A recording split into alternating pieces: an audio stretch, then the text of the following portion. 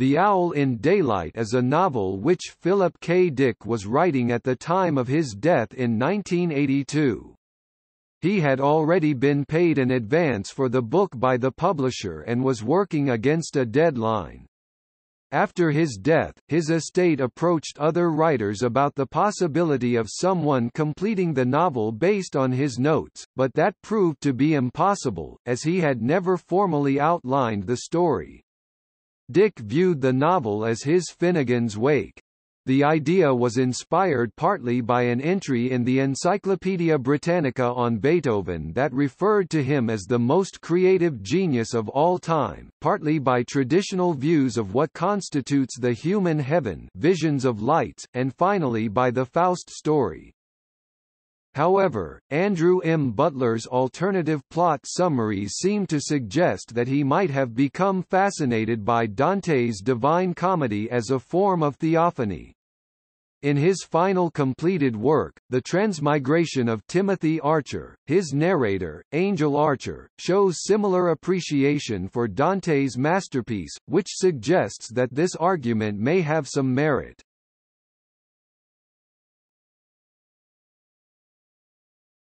Topic: Claims about possible content.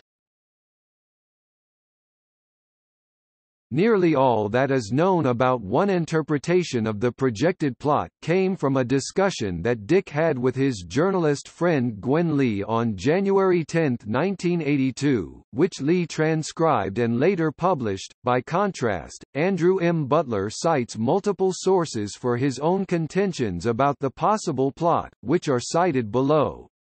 They include references within Greg Rickman's The Last Testament 1985, Lawrence Sutin's In Pursuit of Valis 1991, and the interview collection What If Our World Is Their Heaven? 2006, cited above. Both are shown to be correct in the selected letters of Philip K. Dick Volume 6 to 1980-1982, where one can read Dick's own description of the story and what he wanted to do with it. The plot was to express what he believed was an evolutionary step in humanity, using an interpretation of Joachim de Fiori, where he believed that one age of humanity used the left side of the brain, another the right, and the future would combine the two, leading to a greater understanding of what is real. Moreover, the use of Dante was to demonstrate how hell, purgatory and heaven can all be experiences of life, showing how the world is experienced according to the left, right and whole of the brain.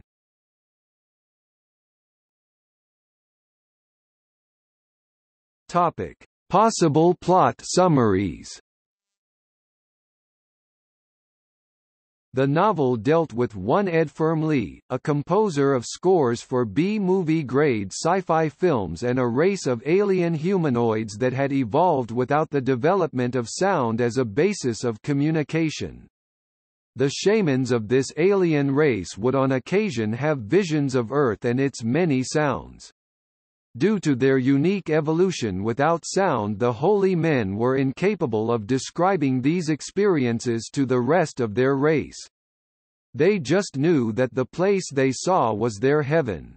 Meanwhile, their race was modeled around sight and light, encompassing much more of the electromagnetic spectrum than the limited human vision.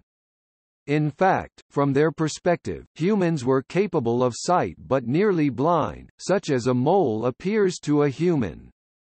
Their language involved the telepathic projection of color patterns in precise gradations and following mathematical formulas. A spaceship carrying members of this race arrives on Earth and they mug Ed Firmly, a famous composer they quickly discover, as a cover-up for plugging a biochip into his head. This biochip is a digitized form of one of the aliens with a link back to the ship, essentially allowing everyone to experience Ed Firmly by proxy. The biochip is supposed to be passive, serving only as a means of relaying the mystic experience of sound to an entire race. Soon the alien presence in the biochip becomes bored of Firmlee's music, which is bland, schmaltzy schlock, and the pop music that he constantly listens to. As a consequence of this boredom, the biochip turns from being passive to active, controlling what Firmlee listens to as well as feeding him mathematical formulas that he begins to use as the basis of his compositions. His career, from a financial perspective, dwindles, but he becomes a respected avant-garde artist.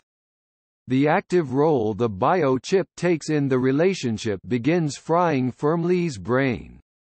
At this point the aliens make themselves known and offer to remove the chip, but Firmlee refuses. He sees himself as an artist whereas before, he was of no consequence, doing what he did simply for money. Firmlee decides to give up his body to be transformed into a biochip which is in turn implanted into an alien brain. This will also lead to the eventual death of the alien host, but it offers Firmlee a chance of experiencing their world of lights, our heaven. However, Andrew M. Butler offers several alternative summaries which contradict the Lee-Dick interview cited above. A god-like being, Dithian, fuses the Torah and Jesus Christ into a single being and takes over an individual. A scientist travels through the events of Dante's Divine Comedy, and a Beethoven-like composer is writing a film score, while pursued by aliens. A scientist creates a theme park that is related to the events of his youth, whereupon a sentient artificial intelligence imprisons him within it, as a youth. He has to travel through Dantean realities, an artist, political activist and gay social networks in the Berkeley of the 1940s and 1950s, to return home and resume his life as an old man. Alternatively, Dante's Divine Comedy is a portal to alternate subjective realities that represent three ways of perceiving the world.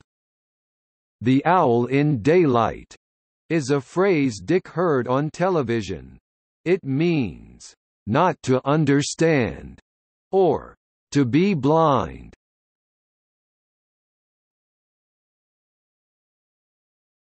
Topic: Tessa Dick version.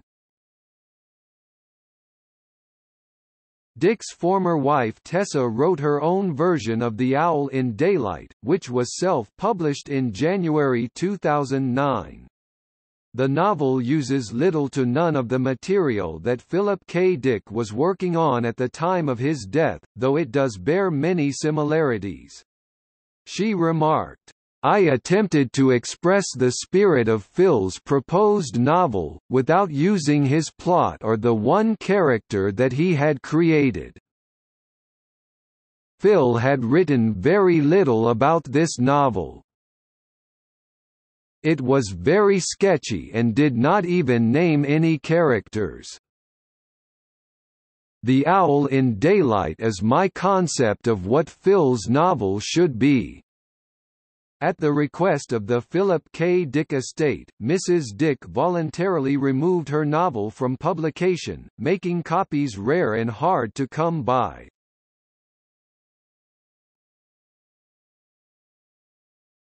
Topic: Film.